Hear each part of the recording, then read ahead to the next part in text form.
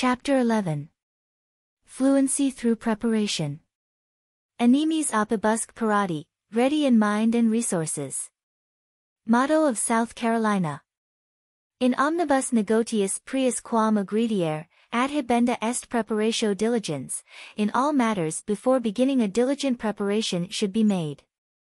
Cicero, De Officiis. Take your dictionary and look up the words that contain the Latin stem flu, the results will be suggestive.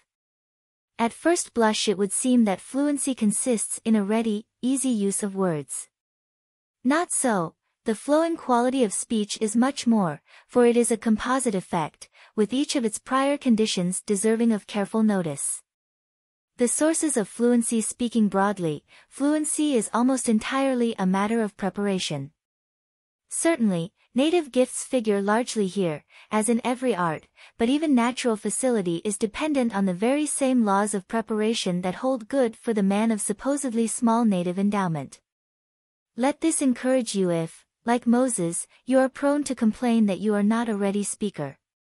Have you ever stopped to analyze that expression, a ready speaker? Readiness, in its prime sense, is preparedness, and they are most ready who are best prepared. Quick firing depends more on the alert finger than on the hair trigger. Your fluency will be in direct ratio to two important conditions, your knowledge of what you are going to say, and your being accustomed to telling what you know to an audience. This gives us the second great element of fluency. To preparation must be added the ease that arises from practice, of which more presently. Knowledge is essential. Mr. Bryan is a most fluent speaker when he speaks on political problems, tendencies of the time, and questions of morals. It is to be supposed, however, that he would not be so fluent in speaking on the bird life of the Florida Everglades. Mr. John Burroughs might be at his best on this last subject, yet entirely lost in talking about international law. Do not expect to speak fluently on a subject that you know little or nothing about. Ctesiphon boasted that he could speak all day, a sin in itself, on any subject that an audience would suggest. He was banished by the Spartans. But preparation goes beyond the getting of the facts in the case you are to present. It includes also the ability to think and arrange your thoughts, a full and precise vocabulary, an easy manner of speech and breathing, absence of self-consciousness, and the several other characteristics of efficient delivery that have deserved special attention in other parts of this book rather than in this chapter. Preparation may be either general or specific, usually it should be both. A lifetime of reading, of companionship with stirring thoughts, of wrestling with the problems of life, this constitutes a general preparation of inestimable worth. Out of a well-stored mind, and, richer still, a broad experience, and, best of all, a warmly sympathetic heart, the speaker will have to draw much material that no immediate study could provide. General preparation consists of all that a man has put into himself, all that heredity and environment have instilled into him, and, that other rich source of preparedness for speech, the friendship of wise companions. When Schiller returned home after a visit with Goethe, a friend remarked, "I am amazed by the progress Schiller can make within a single fortnight." It was the progressive influence of a new friendship. Proper friendships form one of the best means for the formation of ideas and ideals, for they enable one to practice in giving expression to thought. The speaker who would speak fluently before an audience should learn to speak fluently and entertainingly with a friend. Clarify your ideas by putting them in words. The talker gains as much from his conversation as the listener. You sometimes begin to converse on a subject thinking you have very little to say, but one idea gives birth to another, and you are surprised to learn that the more you give the more you have to give. This give and take of friendly conversation develops mentality and fluency in expression. Longfellow said, "A single conversation across the table with a wise man is better than 10 years' study of books," and Holmes whimsically yet none the less truthfully declared that half the time he talked to find out what he thought. But that method must not be applied on the platform. After all this enrichment of life by storage, must come the special preparation for the particular speech. This is of so definite a sort that it warrants separate chapter treatment later. Practice, but preparation must also be of another sort than the gathering, organizing, and shaping of materials. It must include practice, which, like mental preparation, must be both general and special. Do not feel surprised or discouraged if practice on the principles of delivery herein laid down seems to retard your fluency. For a time, this will be inevitable. While you are working for proper inflection, for instance, inflection will be demanding your first thoughts, and the flow of your speech, for the time being, will be secondary. This warning, however, is strictly for the closet, for your practice at home. Do not carry any thoughts of inflection with you to the platform. There you must think only of your subject. There is an absolute telepathy between the audience and the speaker. If your thought goes to your gesture, their thought will too. If your interest goes to the quality of your voice, they will be regarding that instead of what your voice is uttering. You have doubtless been adjured to forget everything but your subject. This advice says either too much or too little. The truth is that while on the platform you must not forget a great many things that are not in your subject, but you must not think of them. Your attention must consciously go only to your message, but subconsciously you will be attending to the points of technique which have become more or less habitual by practice. A nice balance between these two kinds of attention is important. You can no more escape this law than you can live without air. Your platform gestures, your voice, your inflection, will all be just as good as your habit of gesture, voice, and inflection makes them, no better.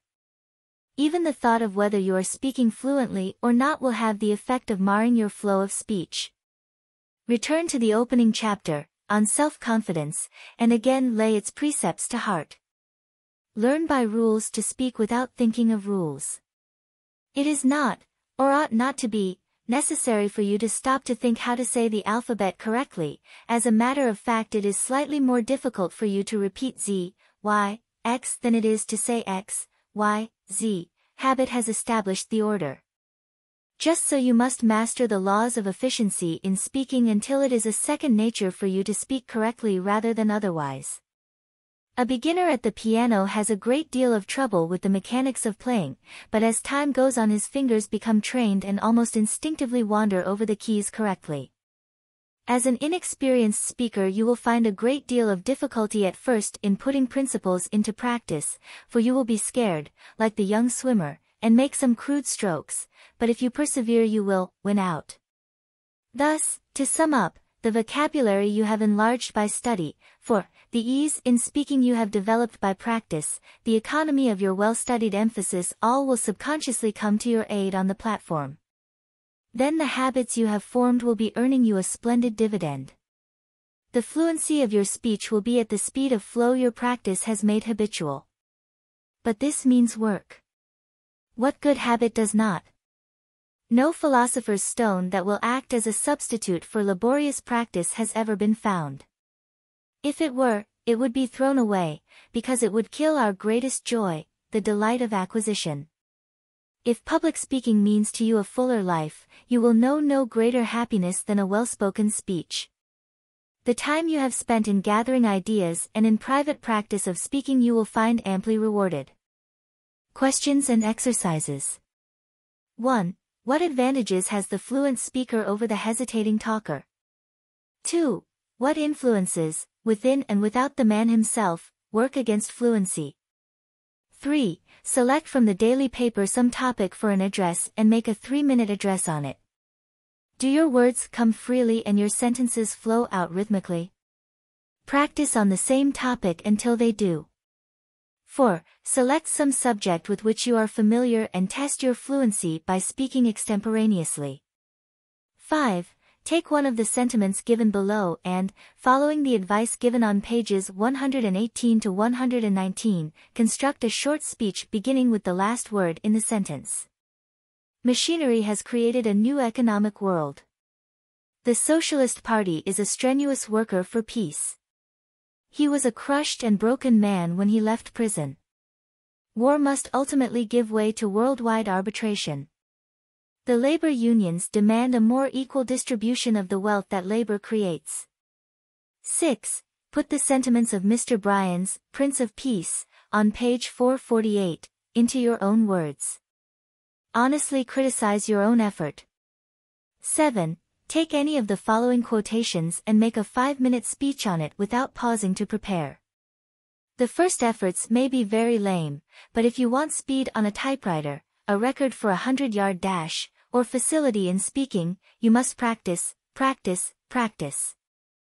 There lives more faith in honest doubt, believe me, than in half the creeds. Tennyson, Indiana Memoriam. Howe'er it be, it seems to me, 'tis only noble to be good. Kind hearts are more than coronets, and simple faith than Norman blood. Tennyson, Lady Clara Vere de Vere. 'Tis distance lends enchantment to the view and robes the mountain in its azure hue. Campbell, Pleasures of Hope. His best companions, innocence and health, and his best riches, ignorance of wealth. Goldsmith, The Deserted Village. Beware of desperate steps. The darkest day, live till tomorrow, will have passed away. Cooper, Needless Alarm. My country is the world, and my religion is to do good. Pain, Rights of man trade it may help, society extend, but lures the pirate, and corrupts the friend, it raises armies in a nation's aid, but bribes a senate and the lands betrayed. Pope, Moral Essays, 5. O God, that men should put an enemy in their mouths to steal away their brains. Shakespeare, Othello. It matters not how strait the gate, how charged with punishment the scroll, I am the master of my fate, I am the captain of my soul. Henley, Invictus. The world is so full of a number of things, I am sure we should all be happy as kings. Stevenson, A Child's Garden of Verses. If your morals are dreary, depend upon it they are wrong. Stevenson, Essays. Every advantage has its tax. I learn to be content. Emerson, Essays. 8. Make a 2-minute speech on any of the following general subjects, but you will find that your ideas will come more readily if you narrow your subject by taking some specific phase of it. For instance, instead of trying to speak on law, in general, take the proposition, the poor man cannot afford to prosecute, or instead of dwelling on leisure, show how modern speed is creating more leisure. In this way you may expand this subject list indefinitely.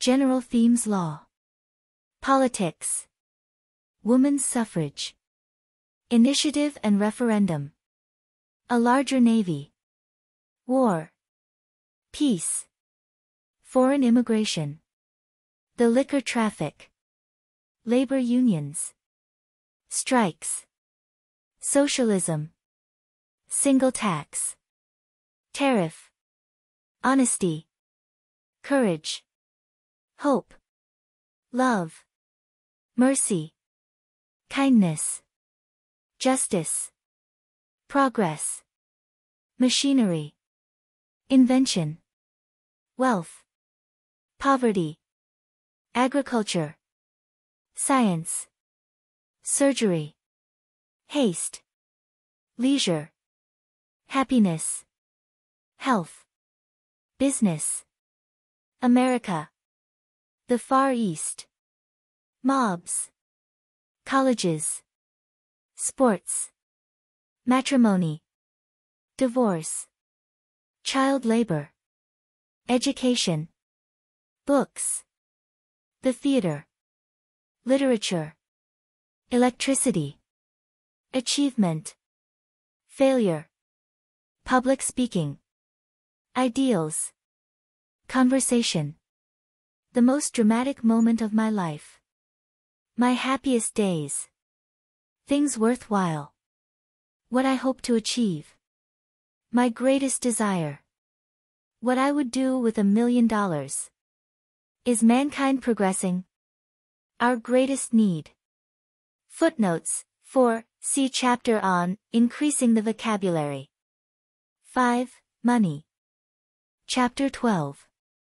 The voice. Oh, there is something in that voice that reaches the innermost recesses of my spirit. Longfellow, Christus. The dramatic critic of the London Times once declared that acting is 9/10 voice work. Leaving the message aside, the same may justly be said of public speaking. A rich, correctly used voice is the greatest physical factor of persuasiveness and power, often overtopping the effects of reason. But a good voice, well handled, is not only an effective possession for the professional speaker, it is a mark of personal culture as well, and even a distinct commercial asset.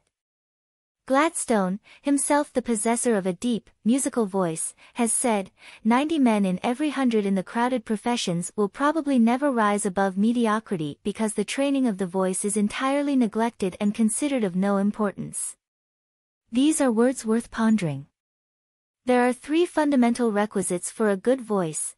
1. E. Senior Bonsi of the Metropolitan Opera Company says that the secret of good voice is relaxation, and this is true, for relaxation is the basis of ease.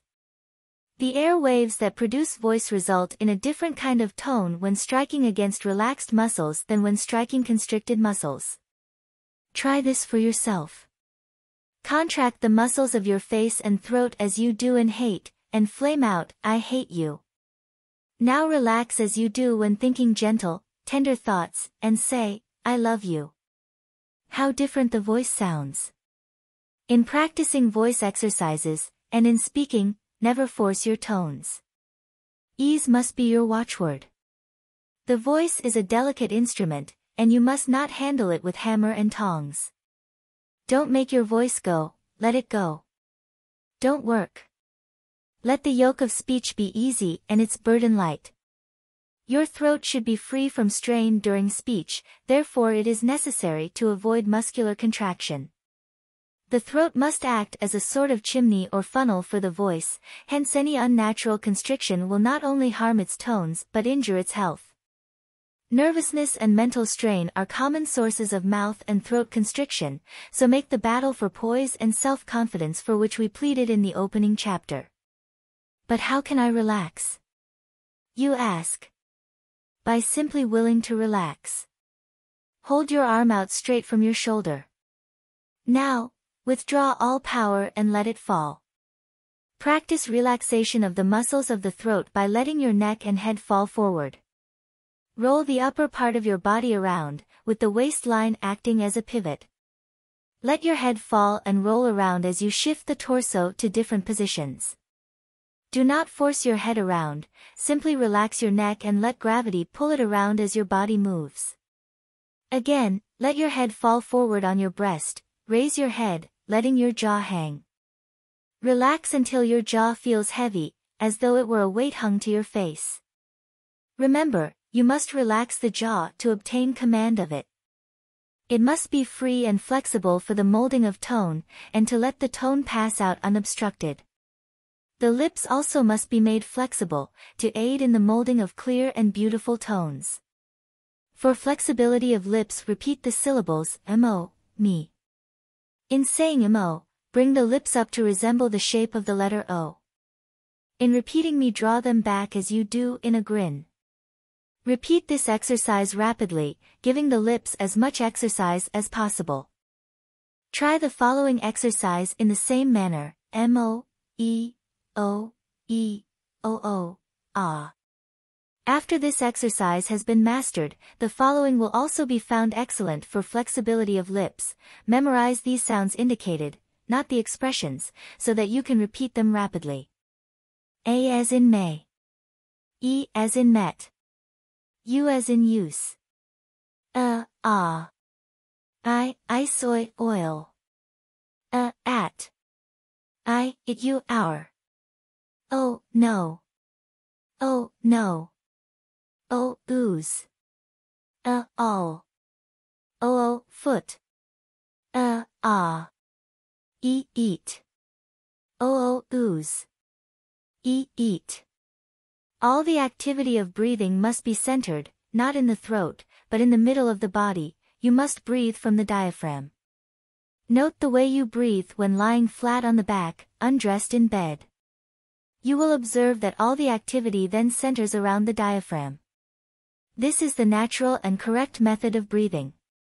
By constant watchfulness make this your habitual manner, for it will enable you to relax more perfectly the muscles of the throat. The next fundamental requisite for good voice is 2. Openness. If the muscles of the throat are constricted, the tone passage partially closed, and the mouth kept half shut, how can you expect the tone to come out bright and clear, or even to come out at all? Sound is a series of waves, and if you make a prison of your mouth, holding the jaws and lips rigidly, it will be very difficult for the tone to squeeze through, and even when it does escape it will lack force and carrying power. Open your mouth wide, relax all the organs of speech, and let the tone flow out easily. Start to yawn, but instead of yawning, speak while your throat is open. Make this open feeling habitual when speaking. We say make because it is a matter of resolution and of practice, if your vocal organs are healthy. Your tone passages may be partly closed by enlarged tonsils, adenoids, or enlarged turbinate bones of the nose. If so, a skilled physician should be consulted. The nose is an important tone passage and should be kept open and free for perfect tones. What we call talking through the nose is not talking through the nose, as you can easily demonstrate by holding your nose as you talk. If you are bothered with nasal tones caused by growths or swellings in the nasal passages, a slight, painless operation will remove the obstruction. This is quite important, aside from voice, for the general health will be much lowered if the lungs are continually starved for air. The final fundamental requisite for good voice is 3. Forwardness. A voice that is pitched back in the throat is dark, somber, and unattractive. The tone must be pitched forward, but do not force it forward. You will recall that our first principle was ease. Think the tone forward and out. Believe it is going forward, and allow it to flow easily. You can tell whether you are placing your tone forward or not by inhaling a deep breath and singing ah with the mouth wide open, trying to feel the little delicate sound waves strike the bony arch of the mouth just above the front teeth. The sensation is so slight that you will probably not be able to detect it at once, but persevere in your practice, always thinking the tone forward, and you will be rewarded by feeling your voice strike the roof of your mouth. A correct forward placing of the tone will do away with the dark, throaty tones that are so unpleasant, inefficient, and harmful to the throat. Close the lips, humming ing, im, or an. Think the tone forward. Do you feel it strike the lips? Hold the palm of your hand in front of your face and say vigorously crash, dash, whirl, buzz. Can you feel the forward tones strike against your hand? Practice until you can. Remember, the only way to get your voice forward is to put it forward. How to develop the carrying power of the voice? It is not necessary to speak loudly in order to be heard at a distance. It is necessary only to speak correctly. Edith Wynne Matheson's voice will carry in a whisper throughout a large theater. A paper rustling on the stage of a large auditorium can be heard distinctly in the furthermost seat in the gallery. If you will only use your voice correctly, you will not have much difficulty in being heard. Of course, it is always well to address your speech to your furthest auditors. If they get it, those nearer will have no trouble, but aside from this obvious suggestion, you must observe these laws of voice production. Remember to apply the principles of ease, openness, and forwardness. They are the prime factors in enabling your voice to be heard at a distance. Do not gaze at the floor as you talk. This habit not only gives the speaker an amateurish appearance, but if the head is hung forward, the voice will be directed towards the ground instead of floating out over the audience. Voice is a series of air vibrations. To strengthen it, 2 things are necessary: more air or breath, and more vibration. Breath is the very basis of voice. As a bullet with little powder behind it will not have force and carrying power, so the voice that has little breath behind it will be weak. Not only will deep breathing from the diaphragm, give the voice a better support, but it will give it a stronger resonance by improving the general health. Usually, ill health means a weak voice, while abundant physical vitality is shown through a strong, vibrant voice. Therefore, anything that improves the general vitality is an excellent voice strengthener, provided you use the voice properly. Authorities differ on most of the rules of hygiene, but on one point they all agree: vitality and longevity are increased by deep breathing. Practice this until it becomes second nature. Whenever you are speaking, take in deep breaths, but in such a manner that the inhalations will be silent. Do not try to speak too long without renewing your breath. Nature cares for this pretty well unconsciously in conversation, and she will do the same for you in platform speaking if you do not interfere with her premonitions. A certain very successful speaker developed voice-carrying power by running across country, practicing his speeches as he went. The vigorous exercise forced him to take deep breaths, and developed lung power. A hard-fought basketball or tennis game is an efficient way of practicing deep breathing. When these methods are not convenient, we recommend the following: place your hands at your sides, on the waistline. By trying to encompass your waist with your fingers and thumbs, force all the air out of the lungs. Take a deep breath. Remember, all the activity is to be centered in the middle of the body, do not raise the shoulders. As the breath is taken, your hands will be forced out. Repeat the exercise, placing your hands on the small of the back and forcing them out as you inhale. Many methods for deep breathing have been given by various authorities.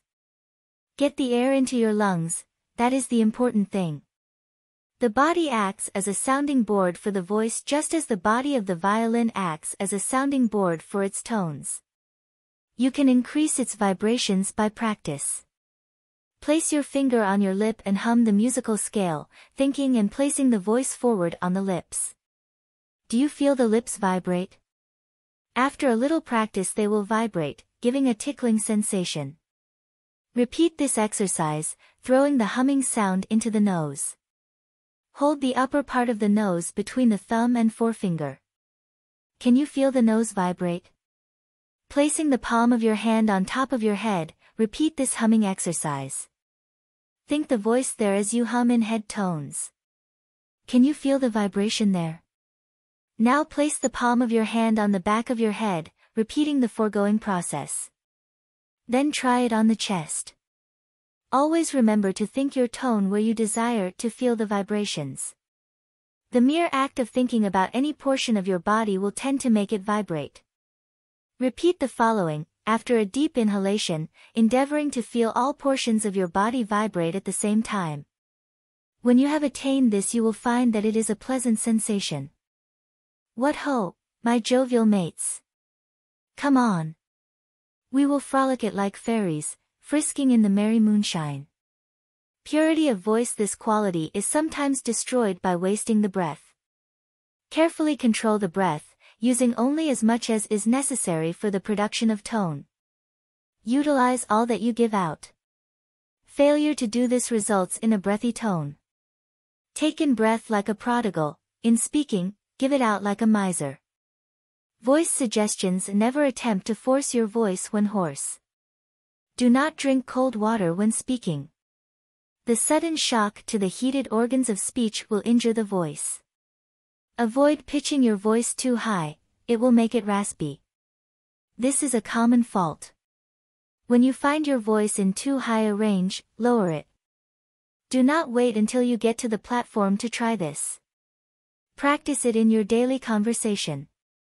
Repeat the alphabet, beginning A on the lowest scale possible and going up a note on each succeeding letter, for the development of range.